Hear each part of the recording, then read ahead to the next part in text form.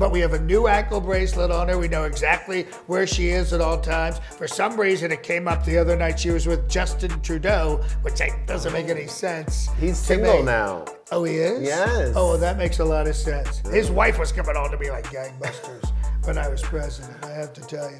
Well, we spoke about Ivanka. We spoke about Melania. Your son, Barron, your youngest. He's like 7 feet tall. He just turned 18. Yes, he just turned 18. I'm so proud. You are not one to bite your tongue. No. The public is divided. Some people think that he should be off limits, and others think now that he's an adult, you should be able to publicly discuss and share opinions on Barron Trump. I wanted to get it directly from you. What do you say about that? Well, I noticed even on the left, I was on X, and some of the people on the left said he's fair game, and some of the big people who are the lefties, they said, no, don't do that. And I feel that's the one time they've been right about don't go after Barron. He's a great kid. He's a fantastic kid. I think you have to leave him alone. Let him have his successes and maybe a mistake, and then you can do it. But he's not a softie. He's not a softie. He can take it if anybody wants to do it. Right. He's very tall. He's very athletic. I don't want him playing basketball or anything like that, but he's very athletic, and I think he's going to go very far. And maybe he'll play golf. Maybe. And then you can criticize his golf game. But don't criticize him because he's a nice kid. He's a nice kid. And his mother is, well, I hope I get to see her again soon. One of the most impactful things that you did during your time in the White House was... So many things. Overturning Roe v. Wade. Yes, I'm so proud of that. I got Amy Coney Barrett, I got Gorsuch, and I got the fraternity guy. What is it? Brett Kavanaugh. I heard he did cake stands. He used to do cake stands, and I thought that was great because he wasn't first in his class. He wasn't the smartest guy, but that helped tip it. And now all these women, they've got to have the babies. So I don't know if you're aware, but I am a homosexual. Oh, no. No, that can't be right. Do you... That can't be. By the way, I love the gays. Do you assure me that you will not try to overturn same-sex marriage? Or is that something that you want to happen? Oh, we want that to happen. We'd love for you to be straight. We'd love for you to come over to the other side and be on our team. We think that would be fantastic. The gay guys are so much better dressers. They're so much better conversationalists with the women. I think a lot of gay guys could be married to straight women, and they'd be very happy. A lot of them are. Yes, and that's true. And a lot of them are friends of yours. Yes, it's true. I could name a few people, but I don't want to get in trouble, but we know who you are. Yes. So looking back now, we talked about the overturning of Roe v. Wade. Is there one thing that you would say is your biggest regret during your time in the White House? I have no regrets. I've never asked for forgiveness. That's why God loves me, by the way. I never bother him. A lot of people are like, please God. But I don't do that. I don't bother with it because he's a very busy guy. But I'd say my biggest regret was I didn't give a big enough tax cut to the billionaires and millionaires. I made it too small. But it's still in effect. You notice that Biden, he didn't undo it. So I think it was a good one. I think that was a good one. Even though you are leading in the polls. Is it incredible? It's incredible. I tried to overthrow the country, and I'm leading in the polls. That means people don't like this country, and they don't like how it is. So I think we should go back to before when there was a king. And I think that's what people want. I think they want a monarchy or an authoritarian or a dictator. And I've said openly, I'll be a dictator for a day. The first day, and I'll probably stay with it, but So you're leading in the polls, and some people are worried, though, that if you lose, we might have a repeat of January 6th. Can you assure the public that you will abide by the results of the election, whatever they may be? Absolutely not. It's going to be an absolute bloodbath. I mean, I will send my people down, and they would take that White House down brick by brick. If I lose this time, it's going to be all hell breaking loose.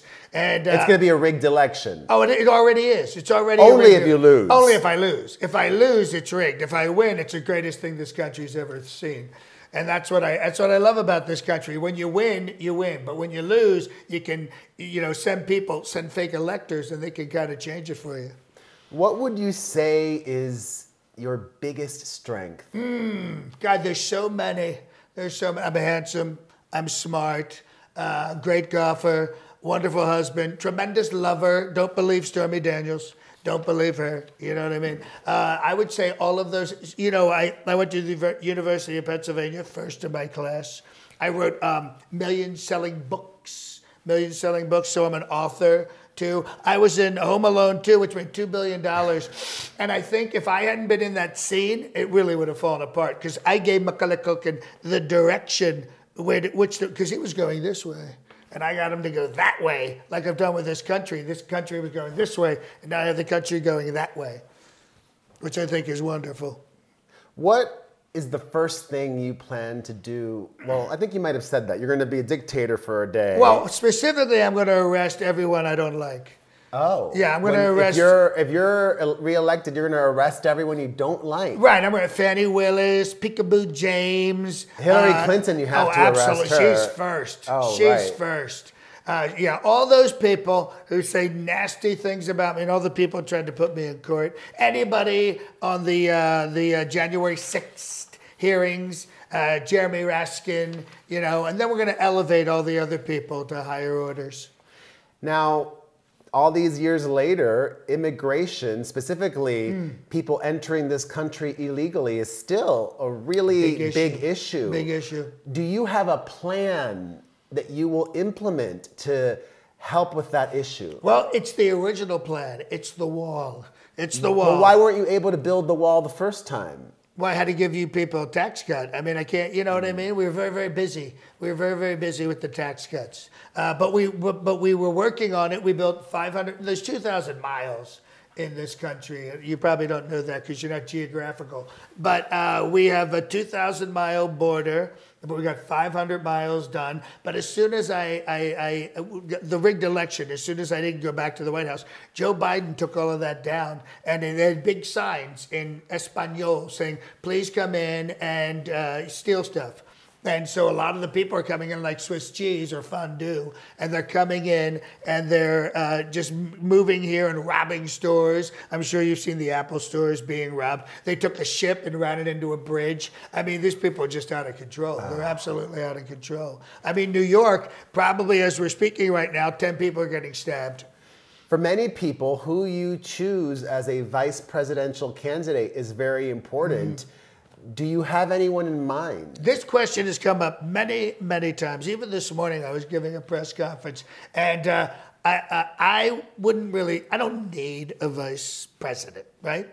I don't need a vice president. In case something happens to you. Nothing's going to happen. If it hasn't happened yet, it's not going to happen. You're, I think, 8. How old are you now? You're up there in age. I'm not that old. I'm probably, chronologically, I'm probably 46. I'm absolutely But I think you're close to 80. Well, that's Biden. I'm 75, No, Biden's older than 80. You're around 80. You know what? I think Biden's too old to be president. Biden's too old to be president. But what about Nikki Haley? Would you consider her? Oh, that backstabbing, that backstab. No. By the way, her name's not even Nikki. It's like Gupta or something like that. It's Indian, and I'm not just saying that. I'm just saying she changed her name. What about Ron DeSantis as a running mate? Are you kidding me? That guy putting fingers? No, that's not going to happen. Here's what I'm thinking: Christy Lake. Lake. God. Carrie Lake. Pardon Carrie Lake. Carrie Lake. From Arizona. Yeah, I was going to say Christy Nome or Carrie Lake, because Christy Nome, she's hot. She's really hot. But she doesn't have, like you, she had zero political experience. Exactly. Carrie Lake is wonderful in that respect because she looks like a pixie. She looks like a pixie with that little tomboy haircut. But she would be great because she's mean. She's a dragon lady. I think she'd be incredible. And I think her not knowing anything about anything is a benefit. The election's coming up soon. Are you skipped out on all of the Republican debates. Will you be debating Joe Biden? Oh, I want to debate Joe Biden right now. The first thing I want to do is get him to take the cognitive test, because I took the cognitive and I did very well. I'm very strong in the cognitive and I can do it again. Camera, man, woman, TV. I mean, I can remember that from 4 years ago. And I know the difference between a platypus and a rhino and a dinosaur. That's very, you know what I mean? People say, oh, it's so easy. It's not easy. When you're taking the test, it's very difficult. Wow. Well, let me ask you one final question. Final Jeopardy. Final Jeopardy. What do you want it to be? Let's go out with a zinger, or yeah, like a big one. What's the big one? What's the good question to end things Is there anything with? left? I don't know. I skipped some. Yeah, how come he's so amazing?